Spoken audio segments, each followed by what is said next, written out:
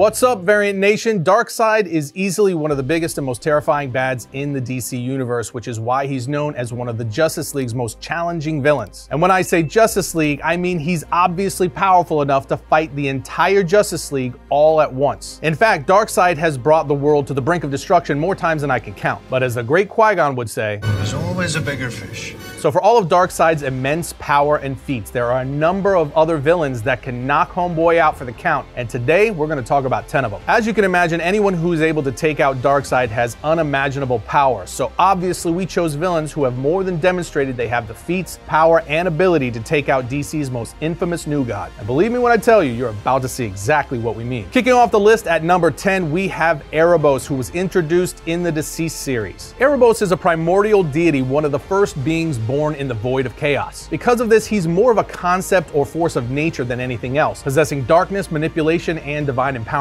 In fact, Erebos is the personification of darkness in Greek mythology, the god of the dark, so to speak. Well, in the Deceased story, Erebos was unleashed when Darkseid, who was always chasing after and messing with the anti-life equation, finally got his hands on it, but not before he fused it with elements of death itself, creating a corrupted version of the anti-life equation and the perfect gateway for Erebos to inflict chaos on their world and turn anyone infected with it into a violent agent of death. And not surprisingly, that included Darkseid. Erebos is so powerful that Ares, the god of war, said this about him in Deceased War of the Undead Gods issue 3. You are not fighting an equation. Darkseid, he's a new god. He's a child, a powerful pawn for something much larger. He had no idea what he was playing with when he merged the anti-life with death. What he has unleashed, what has turned its gaze towards us, that is no equation. This is older than numbers, older than gods. This universe will die. Erebos is here. So even the god of war is terrified of what Darkseid has unleashed into the universe, because essentially you can't kill darkness. In fact, at one point we actually see Erebos say, "Ares and the Black Racer, such little things. When there is no one left to fight a war, when there is nothing left living to die, there will still be darkness." And right after he says that, he easily kills Ares, popping him like a balloon with one of his massive Cthulhu-like tentacles. Ultimately, Erebos was such a threat to the universe that Darkseid was willing to join forces with the Justice League in order to fight him. But in the end, the only way Erebos was stopped was with a life equation-imbued Damian Wayne Batman detonating himself with an intense amount of light from inside of Erebos, because the only thing that can beat the dark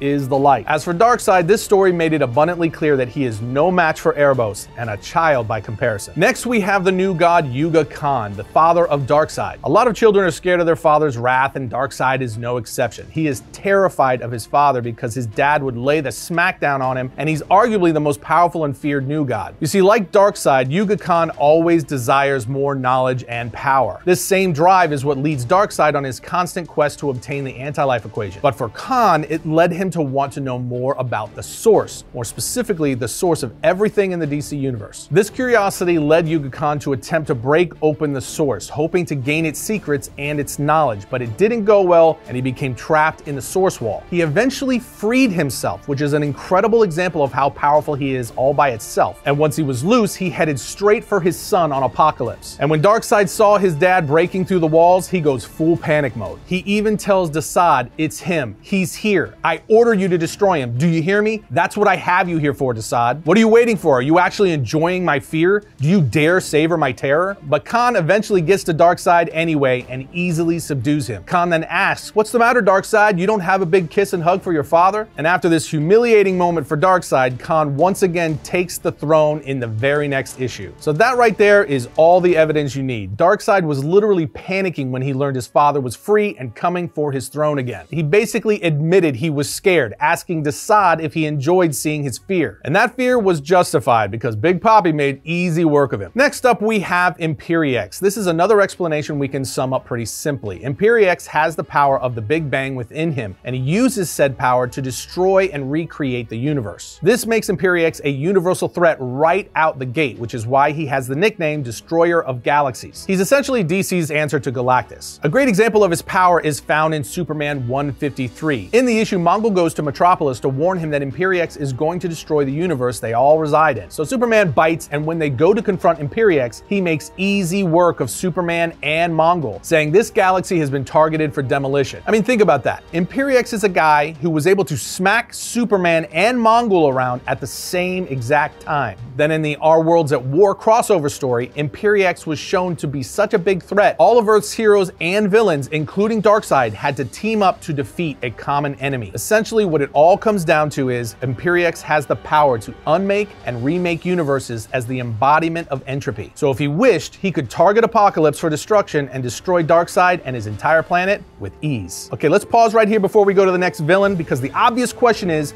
coffee is great. Yes, I know that's not a question, but that's not the point. The point is, did you know that you can get comics on coffee? Well, you can, and this awesome company sent us some of their glorious brews to try, and I may have had a few taste tests. Okay, a lot of few. But I blame it on Superman's Metropolis Mocha, because I honestly couldn't believe how good it was. And I had to see if all the roasts were just as good. Spoiler alert, yes they are. Comics on Coffee is a geek-tastic coffee roasting company and the brainchild of an awesome husband and wife team, Tony and Tanya, who took their love of comics and coffee and decided to combine the two. He roasts the coffee and she does the design work. They also get all their coffee beans directly from the farmers, then they use all natural oils to flavor the beans during the roasting process, which explains why this coffee is so good. With their DC license, they've created coffee roasts like the Dark Knight Roast, Joker's Blueberry Blast, Green Lantern Irish Cream, Blue Beetle Horchata, and a bunch more. So you could go straight heroes, bundle up some villains, or get them all together and just battle them out in your coffee mug. I think that's what I did. I'll also add that they have a Lord of the Rings Baggins blend that I haven't tried yet, but you better believe that's next on my list. Anyway, the main point is you guys gotta try this coffee. So level up your morning coffee by going to comicsoncoffee.com and use promo code VARIANT15 to get 15% off your entire order. Then come back and let us know which blend is your favorite. Now on to pick 7. Now jumping to the next villain who could defeat Darkseid, we have Superboy Prime. Superboy Prime is just an alternate version of Superman turned evil, and we've all seen Superman defeat Darkseid on more than one occasion. So what do you think a version of Superman that has no moral restraints could do to Darkseid? Superboy Prime is the guy who punched the barriers between a universal nexus and the real world so hard it changed reality. For example, you know, he brought Jason Todd back from the dead, just small stuff like that. He's also the same guy who in Dark Knight's Death Metal: The Secret Origin #1 punches the Dark Knight so hard it causes the 52 evil alternate Earths he created to vanish. What can I say? He's got a strong punching thing going. Anyway, he did die right after that, but the whole point is Superboy Prime has reality-altering power. Not to mention, he traded several blows with the Darkest Knight, who is one of the most powerful beings in DC history, possessing nigh omnipotence. In short, Superboy Prime can definitely take down Darkseid with his sheer power and willingness to do whatever it takes to get it done. Next up, we have the previously mentioned Darkest Knight, which is the final form of the Batman Who Laughs. And the reason we think he could easily defeat Darkseid is because when the Batman Who Laughs got the powers of Dr. Manhattan by having his brain transplanted into the corpse of Bruce Wayne, he became an evil amalgamation of Batman and Dr. Manhattan, along with reality-altering powers. And this is where he took the name the Darkest Knight. At this point, he became one of the most powerful beings the DC Universe has ever seen. So powerful, he was going toe-to-toe with the mother of the multiverse, Perpetua, in Dark Knight's Metal: Rise of the New God. The two were literally throwing worlds at each other like they were playing dodgeball. To reiterate, the Darkest Knight has near unlimited power. There's almost nothing he can't do. That makes Darkseid something like a gnat to the Darkest Knight. Another dude who can slap Darkseid around like the Rock slapping Cody is Necron. Necron is the embodiment of death and darkness and has the ability to take and restore life as he wishes. Necron was the leader and creator of the Black Lantern Corps, becoming the main antagonist in the Blackest Night story. And this guy is no joke. The entirety of the DC Universe faced his wrath in the Blackest Night and barely came out on top. He has reality manipulation on a planetary scale, dimensional manipulation, matter manipulation, energy manipulation, soul manipulation, and life and death manipulation. As an example, all he would need to do is something similar to what he did in the Blackest Night. Use his power of necromancy to reanimate the dead from across the universe, and he would overwhelm Apocalypse and Darkseid with ease. Plus, Necron is one of the few manifestations of death in the DC Universe, and because of this, he cannot be killed by any normal means. So it would be near impossible for Darkseid to take out Necron. Darkseid actually wishes he had the power of Necron, which is why he's always hunting the anti-life equation. He would love to be the embodiment of death and darkness, but he's not, and the guy who is could rip him apart. Now, this next character wouldn't be able to beat Darkseid as easily as Necron or the Darkest Knight, but he could definitely beat Darkseid into submission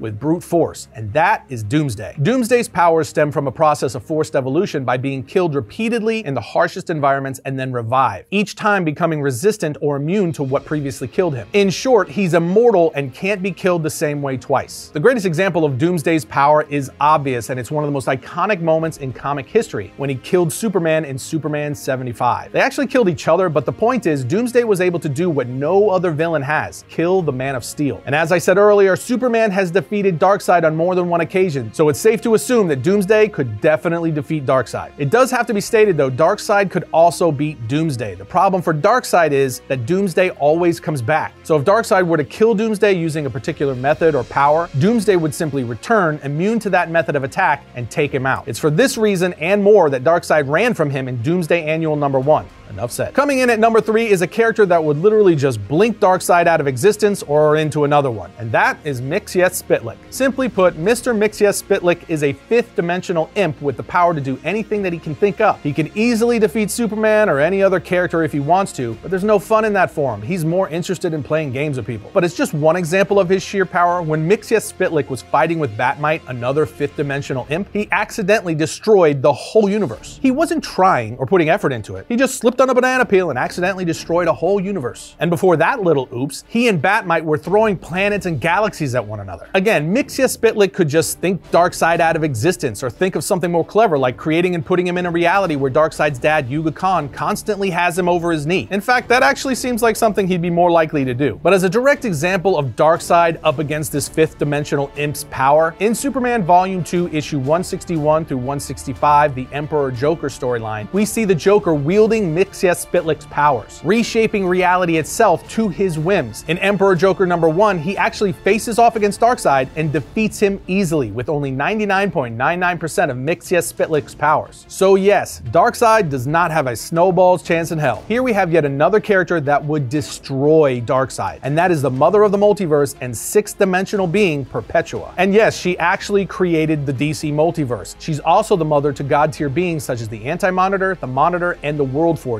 She is one of the hands of the greater omniverse. The hands are cosmic beings created by the Source and charged with populating the greater omniverse with infinite multiverses. And Perpetua is the most feared out of all of her brothers and sisters. She's yet another being who can do whatever she wants with a single thought. She can create life and erase life. As the mother of the multiverse, she can do with it as she pleases and exists outside of it, not within it. Justice League 22 actually takes us back 20 billion years ago, where we get a glimpse of her creating the DC multiverse. We even see her holding it in her hands like a basketball, saying to her children, "Soon these realms will be populated with universes, a vibrant life," which in the end makes Darkseid but a single molecule to her by comparison. Simply put, she created Darkseid and everything else in the multiverse, so in reality, it's kind of an insult to even compare her to Darkseid. Coming in at #1, and the last being we're going to mention that can beat Darkseid, is the Anti-Monitor. Now, as I just said, the Anti-Monitor is the son of Perpetua, and because of this, the Anti-Monitor is one of the first children of the realm. Perpetua tasked the Anti-Monitor with guarding the boundaries of creation, keeping them free of life. He's essentially another being that represents death for the multiverse. But for our purposes, we saw a battle in the Darkseid War story which has Darkseid fighting the Anti-Monitor. And in issue 44 of the Justice League title from the New 52 run, we saw exactly who would win, and of course, it was the Anti-Monitor. Darkseid and the Anti-Monitor go to battle in the issue in glorious fashion, but ultimately Darkseid is no match for the Anti-Monitor, especially since he currently has the anti-life equation coursing through his veins. So with the control of death, the Anti-Monitor sends the Black Racer straight through Darkseid's chest with an explosive blast, killing him, as we see Darkseid dead and bleeding out on the last page of the issue. Then in issue 45 of the series, Batman, Superman, and Wonder Woman all acknowledge Darkseid is dead. So it's not really a matter of if Anti-Monitor can beat Darkseid, because he already has. But again, even without that proof, it's kind of obvious given his power set, which includes the ability to absorb universes and manipulate antimatter. The Anti-Monitor is a cosmic level threat that could annihilate entire realities. So yeah, Darkseid loses. But that, my friends, wraps up our list of the 10 DC villains that could take out Darkseid. A few additional honorable mentions would be the Zone Child, who lives within the Phantom Zone but has control over DC reality, Starro, who is a planet-conquering warlord that enslaved galaxies via his link with the Star Conquerors, and Batmite, who just like Mxyzptlk can do whatever he can imagine as a 5th dimensional imp. Every one of them could put the hurt on Darkseid. But here's the question: which villains do you think would give Darkseid a bad day? Let us know down in the comments. And while we're talking Darkseid, many of you may be wanting a bit more detail on the man himself. So how about some bonus content with our History of Darkseid?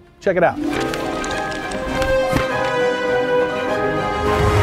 Darkseid first appeared as a cameo in Superman's pal Jimmy Olsen issue 134 in November of 1970, before making his first full appearance in Forever People issue 1 in February of 1971. He was created by none other than the great Jack Kirby. It all started when Kirby went to DC Comics to work on Superman's pal Jimmy Olsen with issue 133. As soon as he was put on the book, he started laying down the groundwork for his creation and idea, the Fourth World, which in layman's terms is his universe of eternal conflict between good and evil, aka New Genesis versus Apocalypse. Then literally on his second issue of Superman's pal, he put a cameo of Darkseid. Darkseid was originally intended to be the main villain for the Forever People, New Gods, and Mr. Miracle titles, which to be fair, he was, but Darkseid grew to become even more than that. You see, after the cancellation of those titles, DC was like, yeah, we still want to see Darkseid, so he would continue to make appearances as a villain in some major DC titles, ultimately fighting characters like Superman and Batman, and then even the entire Justice League. As for how Jack Kirby came up with Darkseid, well, as legend has it, he modeled Darkseid's face off of actor Jack Palance, while the villain's personality was inspired by Adolf Hitler and Richard Nixon. And I gotta say, if you're gonna have a villain inspired by someone, it doesn't get much eviler than Hitler. But now that you know a little bit about Darkseid's real-world creation, let's take a look at his fictional one with origins. Now, Darkseid has had two major origins over the years, his original Jack Kirby one and the one from the 2011 New 52 reboot. And though I'm not sure which origin they're going to be pulling from most for Zack Snyder's Justice League, I will say that doesn't matter, because us true Darkseid and Fourth World fans know there's only one real origin for Darkseid, and that's the one created and told to us by Jack the King Kirby. So that's the one I'm about to break down. It all starts with the origin of the New Gods, because as we know, Darkseid is a new god. You see, as Jack Kirby told us himself, many years ago, there came a time when the old gods died. The brave died with the cunning. The noble perished, locked in battle with unleashed evil. It was the last day for them. An ancient era was passing, and fury holocaust. The final moment came with the fatal release of indescribable power, which tore the home of the old gods asunder, split into two great halves, and filled the universe with the blinding death flash of destruction. In the end, there were two giant molten bodies, spinning slow and barren, clean of all that had gone before. Drift in the feeding sounds of cosmic thunder. Silence closed upon what had happened. A long, deep silence wrapped in massive darkness. It was this way for an age. Then there was new light, and out of this light, the new gods were born. But like any civilization, alien or not, there's good and there's evil. Now, as I just mentioned a moment ago, the homeworld of the old gods was split into two during its destruction, with each one ultimately becoming its own new planet. One essentially becoming heaven and the other one hell. That's not literal, that's just the best way to look at it. And of course, we're here to elaborate on Darkseid, who rules the evil hell planet named Apocalypse. As the god Orion even said, all that New Genesis stands for is reversed on Apocalypse. But before Darkseid ruled Apocalypse, before he became Darkseid, he was known as Prince Usix. He was second in line to the throne of Apocalypse, which didn't sit well with him because he wanted to be king. So he devised a plan to take control of Apocalypse, but he didn't have to get rid of his father, because his father, King Yuga Khan, was trapped in the Source Wall after attempting to unlock the secret to the Source. However, he did have to get rid of his older brother Drax, and no, not Drax from Marvel and Guardians of the Galaxy, completely different universe and character. So when Drax went to the Infinity Pit to obtain and master the Omega Effect, Euxis killed him and stole the Omega Effect from his brother, at which point Euxis' skin turned to stone and he renamed himself Darkseid. So if you ever wondered why Darkseid's skin looks like concrete or stone, that's why. His skin turned to stone once he stole the Omega Effect from his brother, at which point he took up the name Darkseid. Now that's how Euxis became Darkseid, but if you could believe it or not, Darkseid actually became a little tamer after this. And what is the only thing that could tame a man? Say it with me. A woman, and that would be Sully, a kind-hearted scientist who used their power for the common good instead of conquering. But Darkseid's mother, Queen Hegra, was all like, nope, this is Apocalypse, and you're not gonna corrupt my son with all your good intentions. He's gotta stay evil. So she had Desaad, Apocalypse's torturer, kill her, but not before she gave birth to Darkseid's son, Killabok. But of course, Darkseid eventually found out his mother had Sully killed, so now more pissed off and motivated than ever to see his mother dead, he also used Desaad, this time to kill his own mother by poisoning her. This all led to Darkseid forever turning his back on the concept of love and compassion, leaving him as the unstoppable ruler of Apocalypse. And now that you know Darkseid's origin, let's start talking about some of his story arcs and publication history.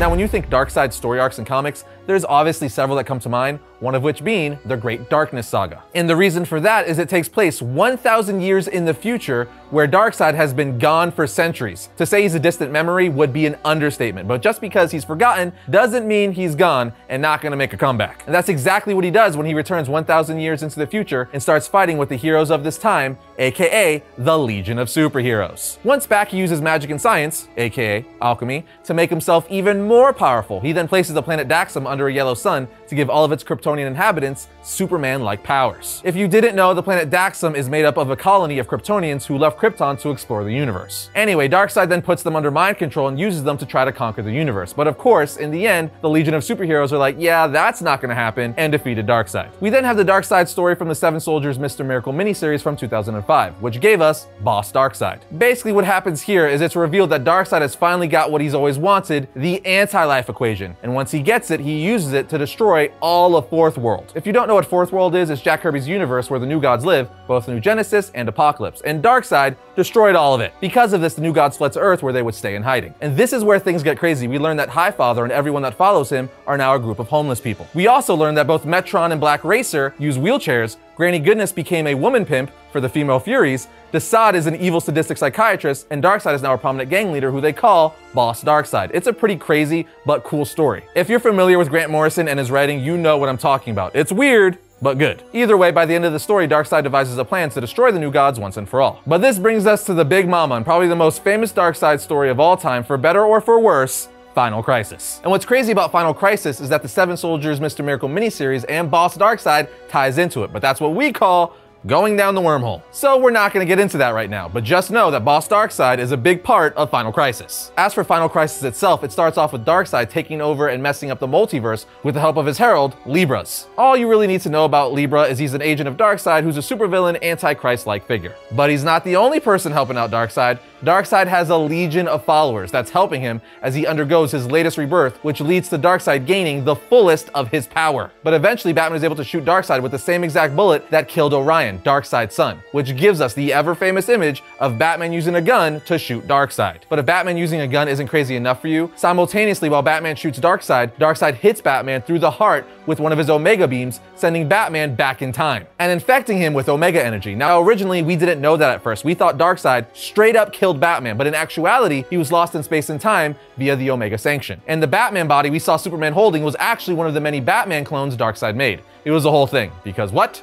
Comics. This leads to a confrontation with Superman and Darkseid, and of course Superman is extremely pissed that he just killed his best friend, and you know, is also destroying the universe. But Darkseid just mocks Superman as he failed to defend Earth, and also tells him that he created a doomsday singularity that is going to threaten all of existence. So of course Superman is like, yep, I'm gonna beat the crap out of you now. But when he starts doing so, Darkseid tells him that he doesn't only exist in that body. He now exists in all the bodies who fell to the power of the anti-life equation, and that killing him would also be killing all of humanity. Long story short, before Darkseid can kill Superman, Wally West and Barry Allen show up, bringing Black Racer to kill Darkseid, along with Wonder Woman, who then uses her lasso to hold Darkseid's spirit form, which in turn frees humanity from Darkseid's anti-life equation and being controlled by him. Then as a last-ditch effort, if you will, Darkseid's disembodied essence appears and tries to take control of the Miracle Machine. If you don't know, the Miracle Machine turns thoughts into reality. But Superman's like, yeah, no, that's not gonna happen, and instead uses the solar energy within his cells to power the Miracle Machine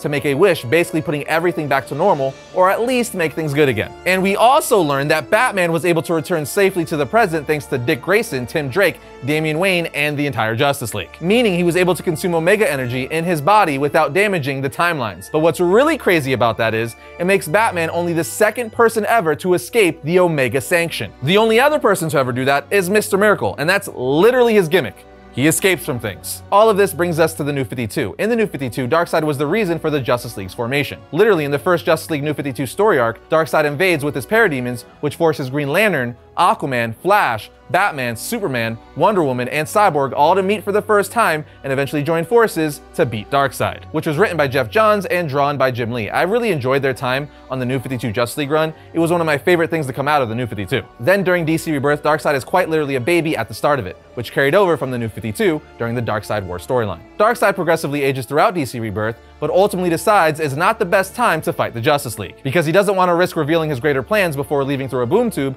with his daughter Grail. And this leads us to the most current appearance of Darkseid, which is in the DC Infinite Frontier era. In Infinite Frontier issue 0, the very last page reveals that Darkseid is back and stronger than ever, preparing to cement his reign over the DC multiverse. If you guys want to know the whole story, we did an episode on it, which you can find right here. But just like that, my comic comrades, it's time for powers and abilities.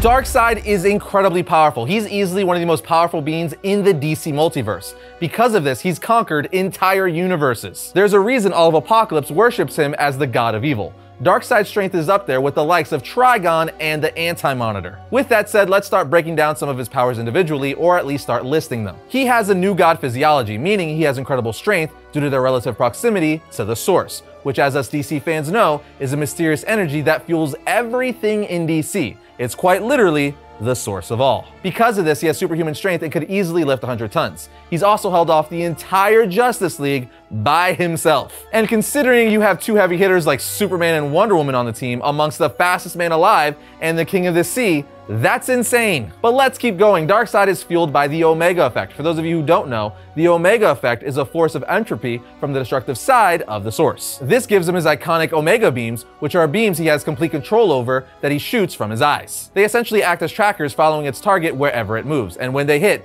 they pretty much can destroy anything. But he also has telepathy, mind control, telekinesis, energy manipulation, energy enhanced strikes, energy force fields, he can fly, soul manipulation, resurrection because he's immortal, teleportation, size alteration, astral projection, cosmic sense, power distribution, and of course, the Omega Sanction, which is probably his most powerful ability. Basically what it is a living hell. It traps an organism in a series of alternate realities, each worse than the previous. He's also possessed the anti-life equation, which, as you would assume, is the opposite of the life equation, meaning the anti-life equation destroys all life. It's what he used to almost defeat DC's heroes during the Final Crisis story.